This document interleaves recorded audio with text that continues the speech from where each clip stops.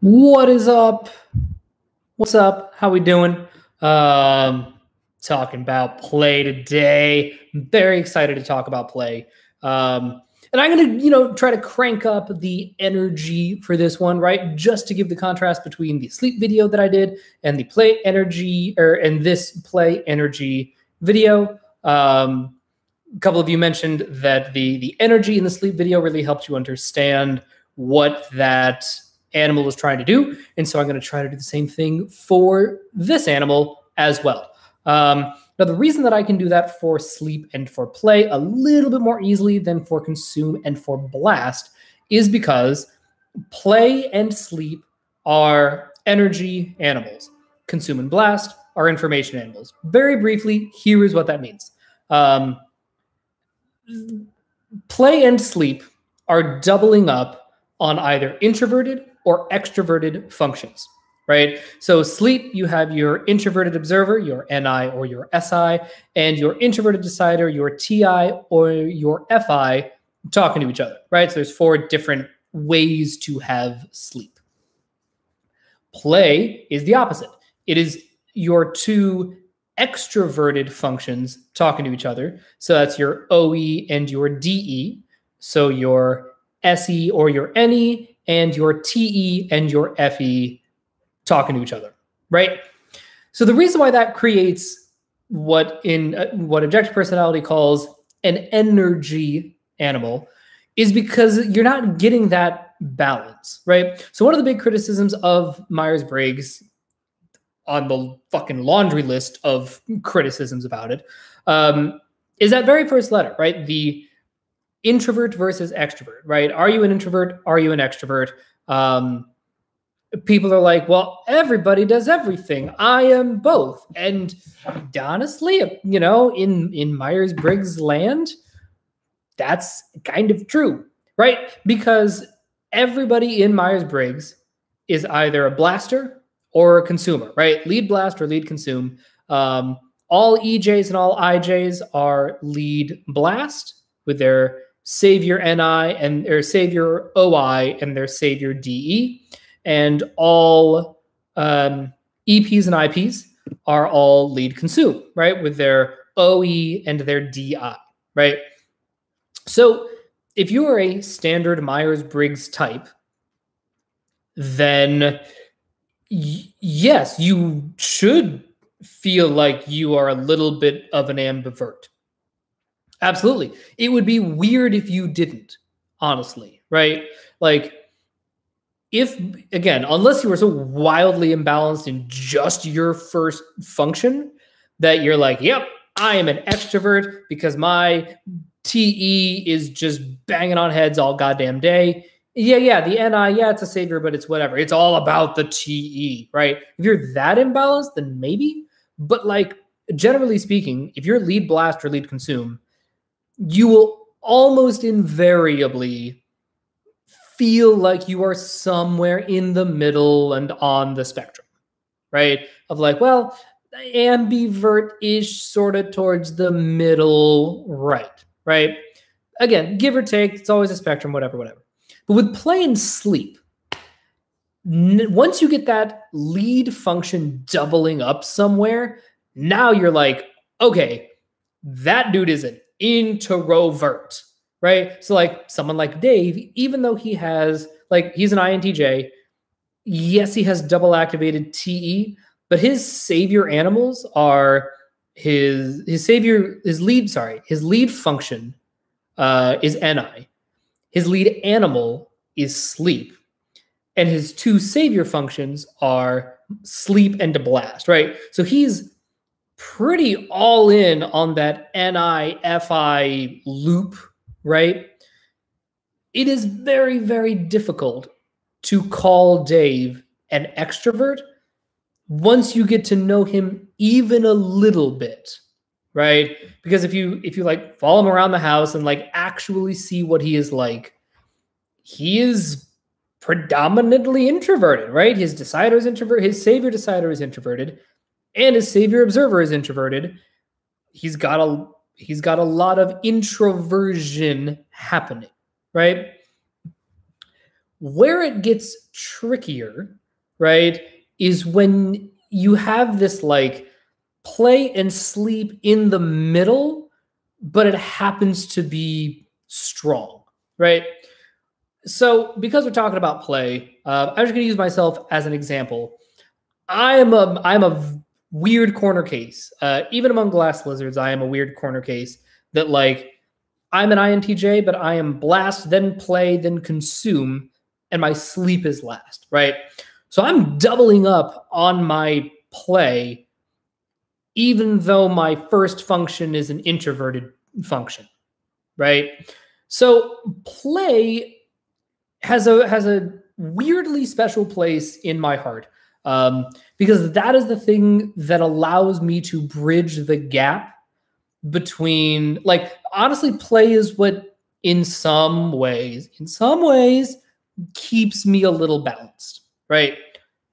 It's definitely wrecked my life in lots and lots of ways, but that I think is more due to the fact that I have ST play, right? My SE and my TE, and it's that I was all in on the ST and missing the NF more than I was all in on the play side of it, right? So with play, if it seems chaotic, it's because it is, right? Just straight up. When somebody is savior play and in a play state and doing the play thing, they are fucking a mile a minute. Like not literally fucking a mile a minute, probably. I would hope not. That feels painful. But like they are go, go, go, go, go, go, go, go, go.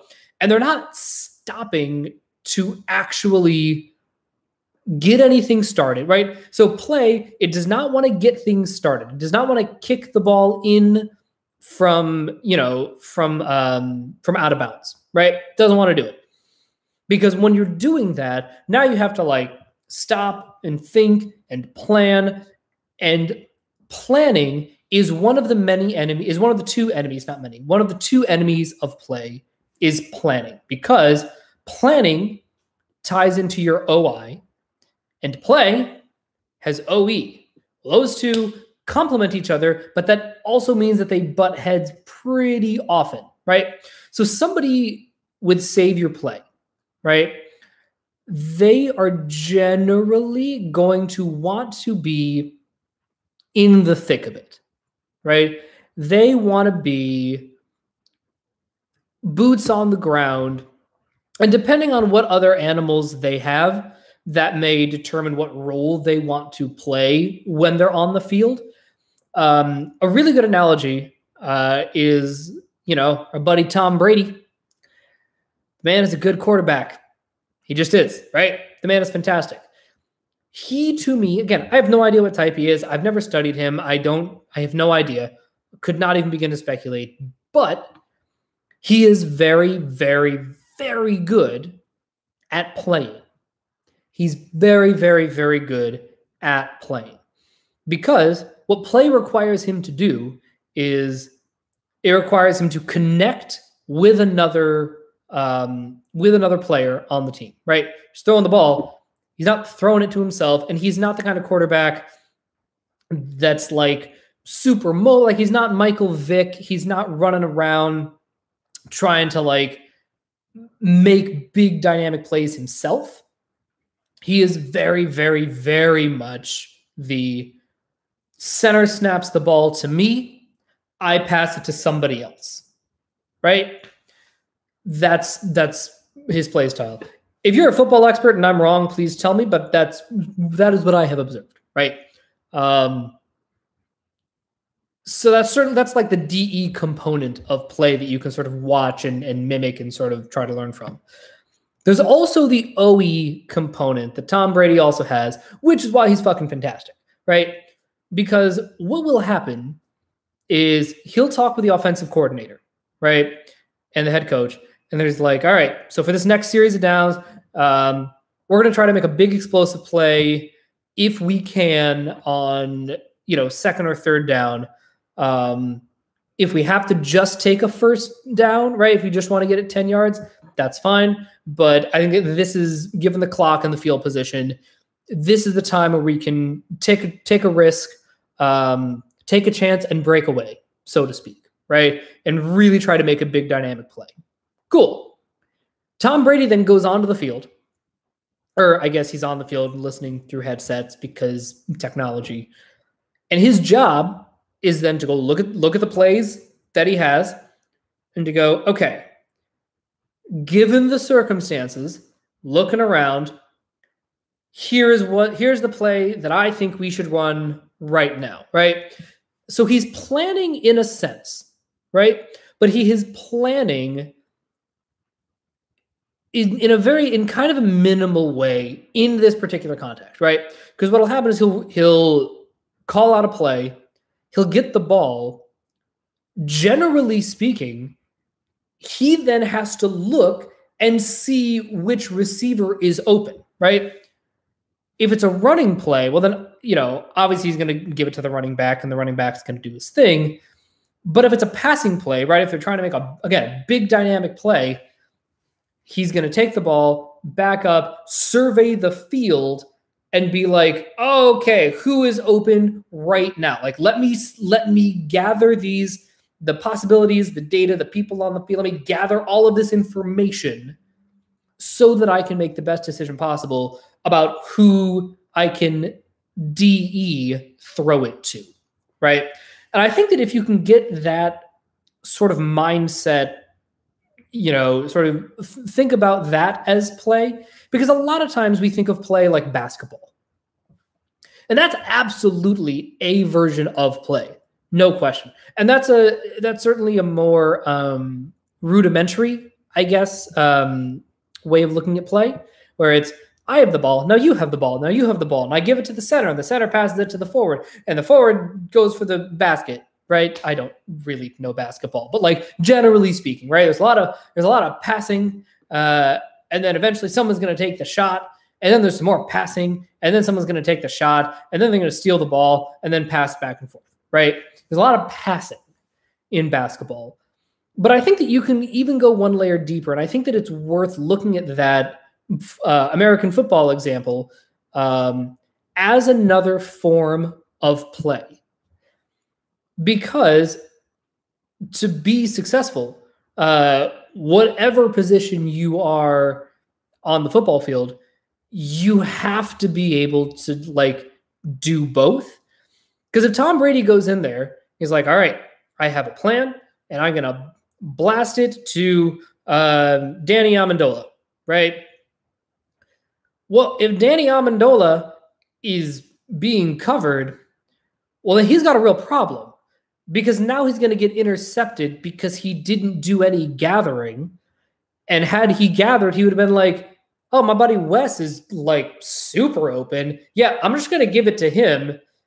I know that I originally planned to give it to Danny. But yeah, no, I'm just gonna give it to Wes, get the first down, scrap the plan, and keep the ball moving. I think that's sort of the second component of play. Play is extraordinarily willing to scrap the plan. And this is why it holds sort of a weird, funky, special place in my heart, because I am a lead ass planner, right? I am lead OI. But my double activated play, which is also one of my saviors, is really good at surveying the field and being like, nah, bad plan, scrap it, do something else, right? And what distinguishes play from consume in that sense is that DE versus DI, right? So your consume, you have DI hanging out with your OE, right?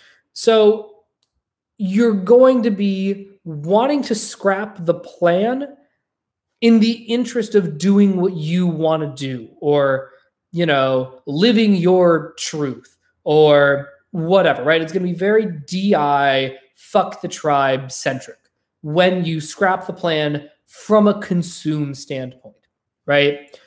When you fuck the plan from a play standpoint, now you're trying to get everybody else on board.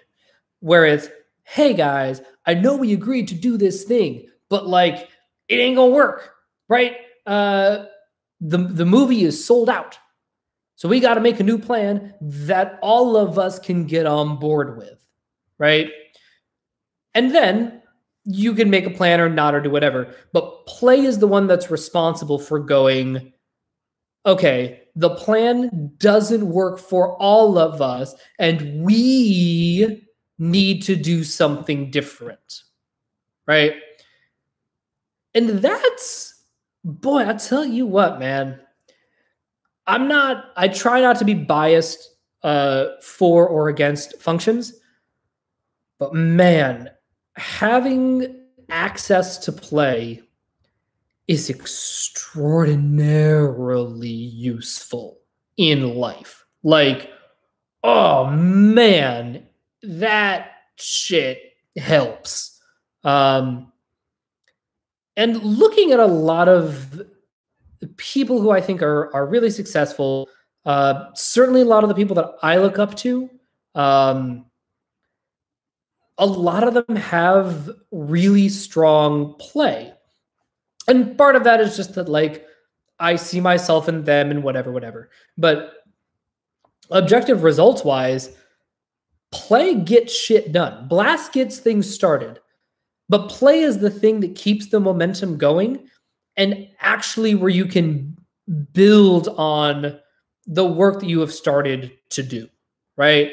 And when you're getting that ping back, now you are like, you're building your tribe, you're gathering more possibilities, you can narrow them down later, but now you have something to narrow down, right? Now you can go, all right, here's a good example. So I'm in an improv class, sort of on the TV comedy improv track here in LA, right?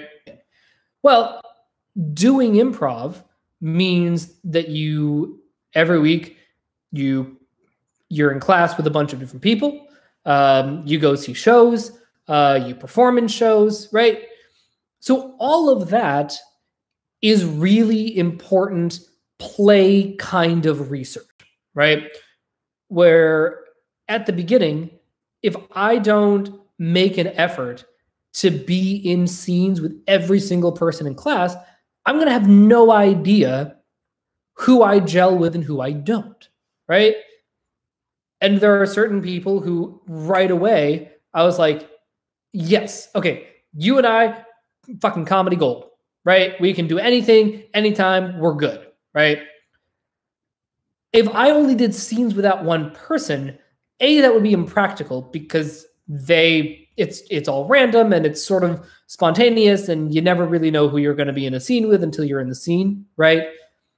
But also, if I don't make an effort to be in as many scenes with as many different people as possible during the learning process, now I'm not going to understand my own comedic instincts as well. I'm not going to understand other people's comedic instincts. I'm not going to be able to handle curveballs as well, right? Because again, you kind of never know when you're doing improv what's going to come out of the other person's mouth. And the more of a variety you can have in a, sort of a lab environment, a classroom environment, when you actually get on stage, you can go, oh, right, yes, again, you're not going to want to intellectualize it this much, but theoretically you can go, oh yeah, no, I understand that move. Yes, I have seen something like this before. Here is like an organic emotional response to it, or whatever your process is, right? But the idea is play is really, really, really, really helpful because it helps you diversify your points of view, right? Even for a blaster, play can be really, really helpful. And especially, look, if you're a blaster like me, who is lead OI rather than lead DE, like, an ENTJ or an ESTJ, something like that, play becomes even more important for you because now it's like, okay, you got the OI and the DE, you got the blasting going on, that's great, but you need to gather shit so that you don't sound like a douchebag and a know-it-all. Well, a really, really easy way to access that if you have Blast is through play, right? Is being able to go, okay, so for me, because right, INTJ, so I did the NITE thing. I got to gather. Jumping straight to consume seems hard.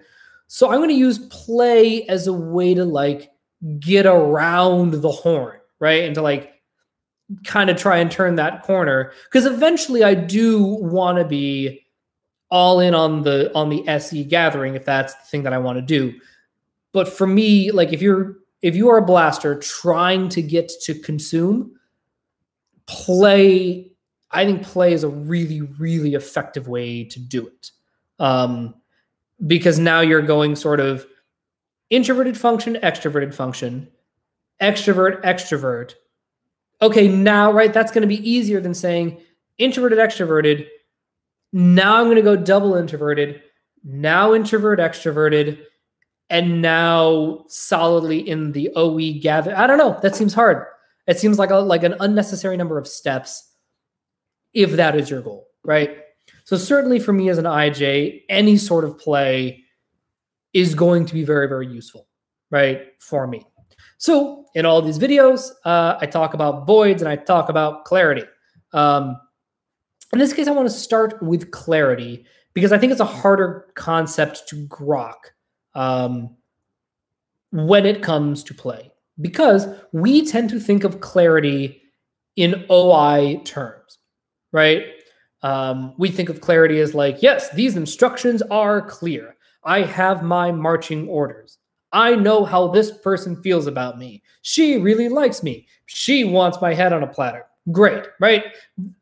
That feels very OI driven, at least to me, right?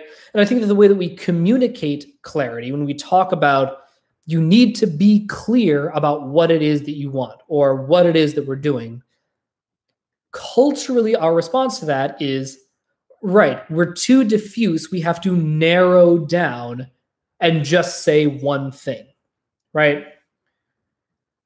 But play can also have a kind of clarity to it, right?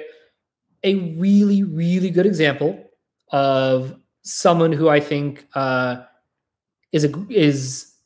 a healthy savior play at this point in his life is my man Andy Samberg. So Andy Samberg, I bring him up a lot because he's like my Bizarro type twin. So we're both audio, we're both MF, right? Masculine sensory, feminine extrovert decider, both single observers, both doubling up on play and sleep last, right? Except he's an EP and I'm an IJ. So that's why I like him as an example. And he is somebody that I've learned a lot from watching his arc. And honestly, you could even see it in his hair. Look at pictures of Andy Samberg when he was doing Hot Rod, right? If you want to go back even a little further than that, check out his earlier like SNL digital short videos. He wasn't into too many of those. But the poster for Hot Rod, I'll see if I can post it in the comments below. I might have to do this afterward. Like, his hair is fucking all over the place, right? I mean, it's just bananas. Let's see. Open image, a new tab. Let's see if we can paste this guy. I'm gonna be really sad if this doesn't work. Let's see. Here we go. Right. Look at this guy.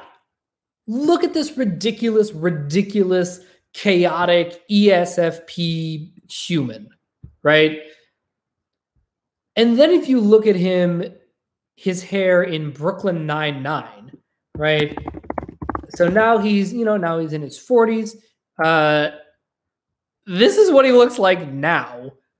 It's just, I mean, look at this guy. Open image in new tab. Boop and the bop. Boom, boom. Like, come on now. What are you doing? What are you doing? Oh, it's too long. Okay, let me see if I can find a different one. But the point is that he's clearly changed so much. And I think that is indicative of the fact that he has learned to embrace his demons. He's learned to embrace the part of himself that needs structure, that needs organization, right? And in the second picture, like, I don't know, he's kind of given me some little bit of IJ realness. I like, right? It's not totally, buzz cut, right? He's not James Clear. There's a little shag, right? There's a little twinkle in his eye, right? He's still got that ESFP mood going on, but like he's definitely cleaned up. And I think that's to me is very inspiring, especially with somebody who has such strong play energy as he does, to be able to really taper that down quite literally. I think is very, very cool. But I bring up Andy in particular because there is so much clarity in his humor. Now, some of that comes from the fact that it's ST humor, right? And then I threw it on the ground, right? There's nothing unclear about what that sketch is about, right? I'm on a boat. I just had sex, right? No ambiguity, none whatsoever. But it's also really clear in that, like in the I'm on a boat sketch, right? It's really clear what it is that we are gathering, right? Again, he has masculine sensory. That helps to an extent.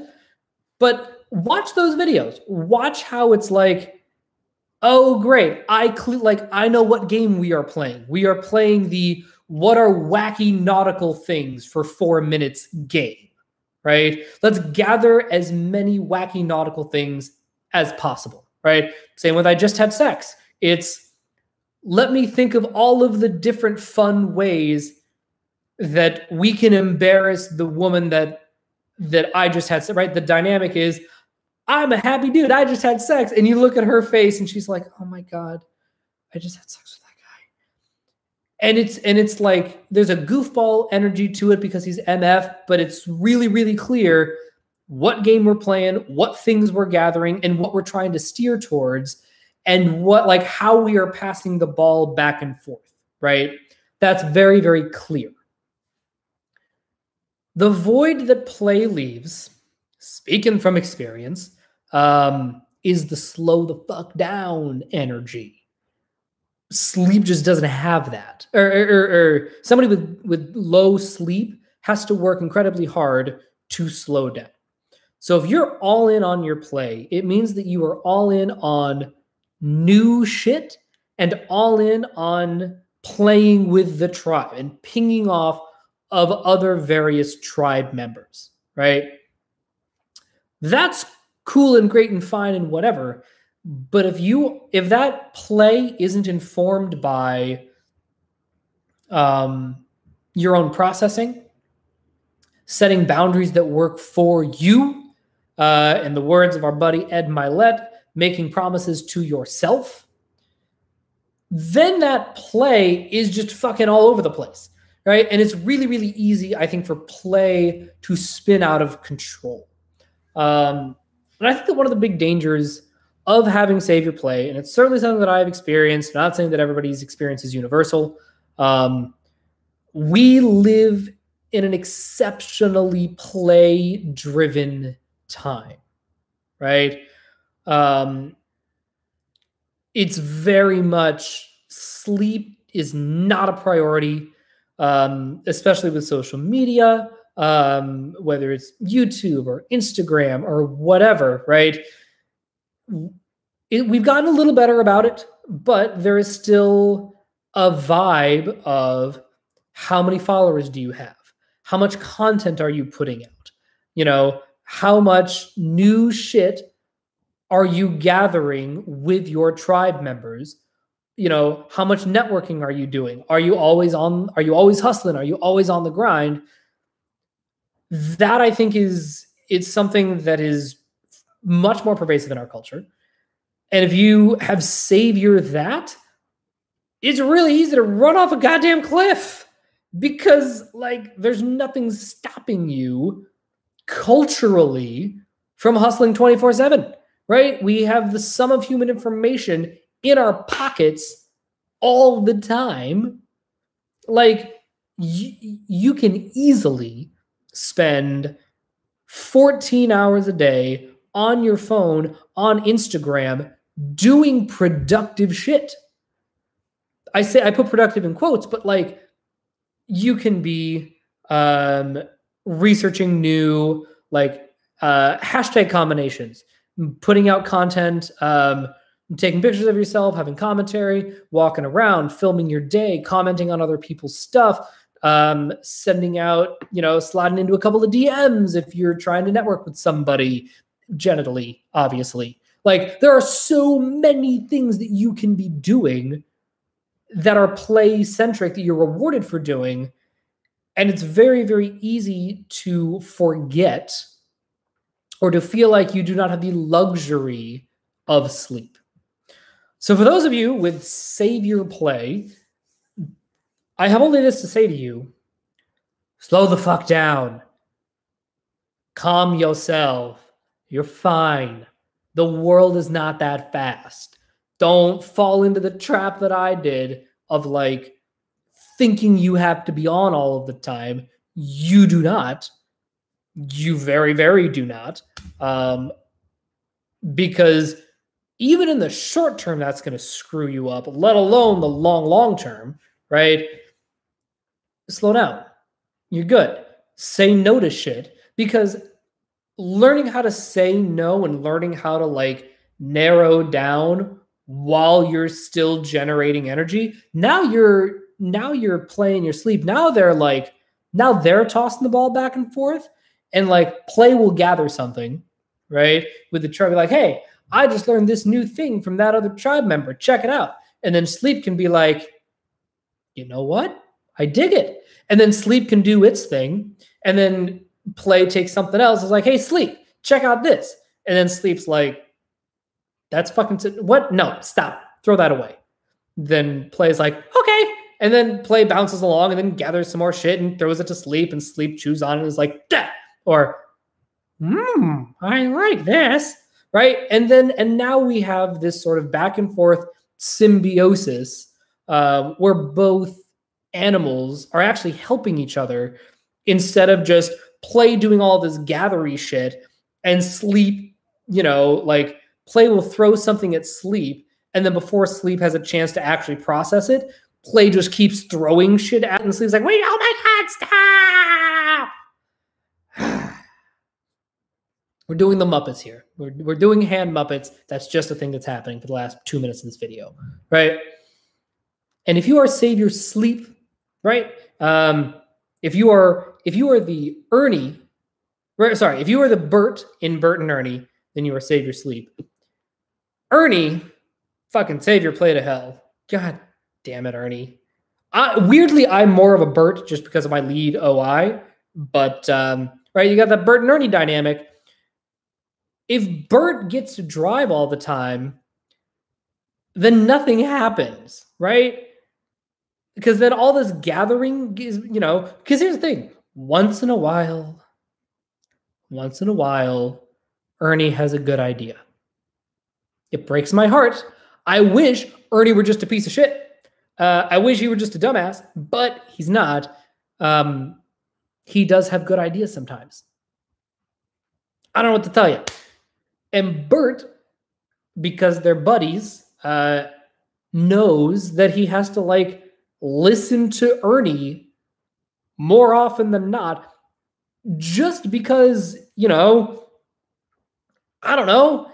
Sometimes Ernie has good ideas. Sometimes Ernie does fun shit. Ernie brings joy and bubbliness and levity into Bert's sad life, right? And what I love so much about that dynamic is that there really is a mutual respect, right? There's a great meme of like Ernie with like a fruit hat on. It's something ridiculous. And Bert's just like staring at the camera, and the captain's like, Bert sees Ernie's hat. Bert chooses not to acknowledge Ernie's hat because Bert knows that that's just opening the door to some nonsense, right? And if Sleep gets to do that too much, well, now Play is going to not only feel deflated, it's not going to get better at playing. It's not going to get better at gathering, because that is also a skill, right? It's not just the willy-nilly, right? If Play can have like a little bit of direction, it's like the parameters are wide, but they are still there. Now Play can be like, oh, great. Okay, cool. I know that if I gather within these parameters, 80% of what I get is going to be cool and useful and give me that DE tribe validation, right? Because again, it's also part of Play. It's not just DI consume. Rather than if there's no parameters, well, now maybe 40% of what I gather is going to be helpful to that tribe member. But if I can get a little bit of a parameter, that means I go from 40 to 80 overnight with like very little change and very few restrictions. Fucking sign me up. All right, that's all I got for today. Be sure to like and subscribe and leave a comment below. I do try to answer as many comments as I can. Let me know what you think in the comments, and I will talk to you guys later. Bye.